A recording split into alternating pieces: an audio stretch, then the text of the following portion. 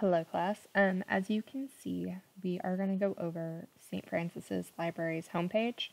I'm not sure if you've gone over this before or if you've looked at it yourself, but just in case, I wanted to go ahead and have us look at it together.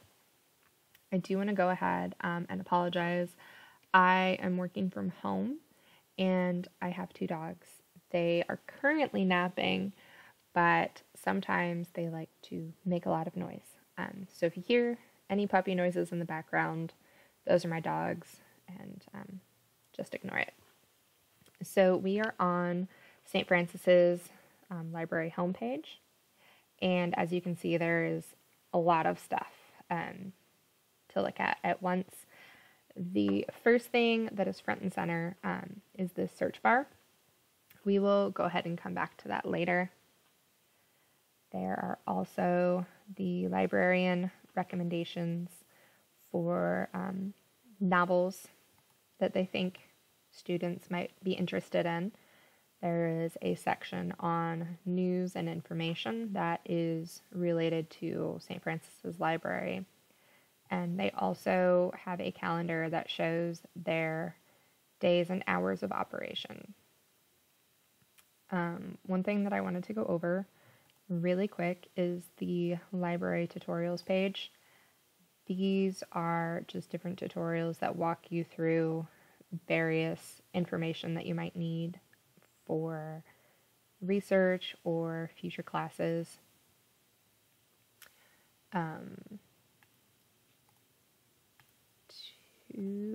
Three. So these aren't going to be required for this class, but there are tutorials to go over evaluating your sources, and these are things that are broad areas you want to look at when you're considering using a source. So who created the content, what is the purpose of the content, when was it created, is it current? For literature isn't necessarily a requirement, but the more current your information is, the more accurate it will be to your topic. And then it goes over credibility, and as it says, it is one of the most important things, which it absolutely is. You can use content credibility, this content credibility checklist. So who's the author? You can judge information on the sponsoring organization. It tells you it asks you to look at the creator's qualifications. Is the source well known and trusted? What is the domain name? Now, this may seem silly, but domain names that end in .gov or .edu tend to be more reliable than any source that just ends in .com. And then for books, you want to look at the book jacket because that information can be confirmed, as it says. You also can check the author's employment, their publishing credits, that kind of a thing. Publisher information, university presses, as it says, are considered trustworthy sources. Self-published or popular presses are not considered scholarly because, like with news media and news articles that I've told you not to use in this class, they are more opinionated than actually research-based. I'm sure there are people out there that have done plenty of research, but it is better to have sources that are from reputable publishers. And then for journal articles, it's kind of the same thing. You want to make sure that they are peer-reviewed, that there is information on their education or their current professional position. Peer review is actually really important, especially for a scholarly journal. It shows that there are other scholars in that same field who accept their work as being credible. And then there's also bias and intent, which we've looked at without really talking about. Rhetoric can actually be a good way to decide whether a source is biased or not. And as it says right here, bias is generally unavoidable. This is why I always tell you to be objective in your writing, because even though we all have biases, as it says, it can be limited, which is why we want to remain objective. It helps prevent our personal bias from appearing in the text. So again, it goes over all the resources or all the questions you want to look at for your resources. It goes over specific questions for web resources, books, journal articles, and then currency. As I talked about, for literature, it's not really that relevant. You still want something that is more current than was published in the 1800s, unless you're using it for a primary source rather than a secondary. But for sciences, as it says here, you want something within the past 5 years, because unlike literature, science and medical information have a tendency to change rapidly. And then again, there's a checklist for currency. So it just tells you to look for publication date. And then currency also talks about the importance of some topics compared to other topics. Go to the next one, and then there is a resource evaluation worksheet. I'll go ahead and open that. And then you just fill out this information and you submit. All right, we'll go ahead and close that one. We'll close this one. Okay, so for plagiarism, this is another tutorial. This is more of a walkthrough, and it's not at all required, but if you want to go ahead and do it, just to kind of introduce yourself to what St. Francis's plagiarism considerations are, because again, it is a serious academic offense, and even in the professional world, if you are caught plagiarizing, it diminishes your credibility. But anyways, if you wanted to go ahead and complete it, feel free to screenshot the end of it and email it to me. I will give you extra credit points for finishing it. It won't be, a whole grade increase, but it'll be some points. And then citations. This walks you through what a citation is and the two different types of citations. So we've talked about having a works cited page, and this explains that as information, readers need to locate sources in case they want to go back and read it for themselves. And then in-text citations are equally as important, because it tells the reader where the ideas came from and what ideas are actually yours versus another source's. And it explains why citations are needed. We're going to go ahead and skip past that one. It gives you the different styles for citation. There's APA, MLA, and Chicago are the three main ones.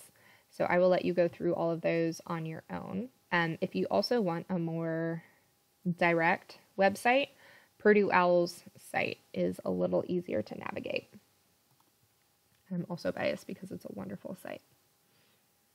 So we'll go ahead and close out of that. This tab is a little self-explanatory. It is about renting a study room, and the study rooms can only be rented for 2 hours, but you can rent one based off of the number of people who are going to be in your group. So 1 to 4, 5 to 8. If you have a major exam coming up, I recommend renting a room for yourself, because it gets rid of the distractions that are often found in a library or in your dorm rooms, even at home. So we'll go ahead and close out of that one. And then, I'm not sure if you know, but there's such a thing as interlibrary loan. So while St. Francis has a lot of source information that is available to you, they don't have everything. So some of the resources that St. Francis may not have can be accessed through interlibrary loan. And basically all it is they rent resource material from another library, whether it is a book or a special collection or even something that one of their databases doesn't possess. So we'll go ahead and close that one. And again, this is another self-explanatory page, but I want to open it anyways. So you can make an appointment to talk directly to a librarian, or you can email or call the librarians directly. You can also send a general email, you can call, and you can text them. And then I'm going to go ahead and open this page, but we'll get back to it later. So I know we've already started on your position papers, and you've probably done a lot of research already, but I wanted to go ahead and show you how to kind of work through the research process for future papers. This will also help you for the final draft of your position paper. So St. Francis's search bar is going to be a little more open-ended than a databases search. This has everything that St. Francis has access to. So books, articles, videos, as it says. So we're going to go ahead and do, Louise Erdrich. I'm not sure if some of you know, she was just nominated for a Pulitzer Prize for her Night Watchman novel. So as you can see, this has, it explains what the source is, where it's from, and it shows you every time her name is mentioned. This one's Critical Insights. So it's going to be an entire novel based off of Louise Erdrich's works. So this is just a general topic. I don't have a specific topic yet. I want to see how much research is out there on Louise Erdrich before I actually decide to narrow down my focus. Looking at what source material is out there can help you try and figure out what topic you want to discuss, especially if you only have a general idea. So say I only wanted to do something based off of Louise Erdrich, but I didn't know where to start. This would be a good way to look at other information and other sources, as well as other topics people are already discussing. Because remember, as academic writing, we want to add our voice into topics that are already being discussed by colleagues. It also goes over, has access to books that she has published. So we are going to go back. Personally, I don't like using the search bar because there is too much information. So we're going to go back to the databases page that I opened up. And as the other tabs have been, this one's self-explanatory. It is access to every database that St. Francis has access to. And there are databases for numerous subjects. It even breaks some of them down, like paramedic applied science, philosophy, studio art, stock market, taxes. For our purposes, I am going to go to JSTOR. JSTOR has a lot of journal article and book information. It's primarily, though, for the humanities. There's also social sciences and sciences included, but its primary focus is on the humanities. So we're going to go ahead and open that. All right, in their search bar, I'm going to, once again, type in my general topic idea. All right, so you can see that, again, there are numerous topics that are being addressed here just because it's any topic that is relevant to Louise Erdrich. And then down here, you kind of get a small description of what the source is going to cover.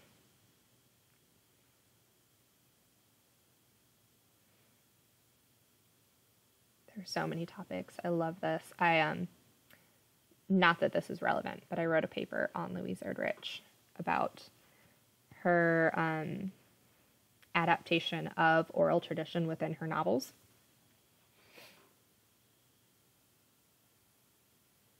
Right. And as you can see, there's a whole bunch of information in different topics. Again, that makes it a little hard to narrow down a topic. But some of these topics are being repeated. So there are certain trends that are going on, like post-colonial, postmodernism. I already know what I wanted to look at. So we're going to go ahead and go into advanced search. So the keyword would be Louise Erdrich. Cannot spell today. And you can select all fields. So author, item title, abstract, caption. So again, the keyword would be looking at just Louise Erdrich as an author, or any item title that mentions Louise Erdrich, or an abstract that mentions Louise Erdrich, that kind of a thing.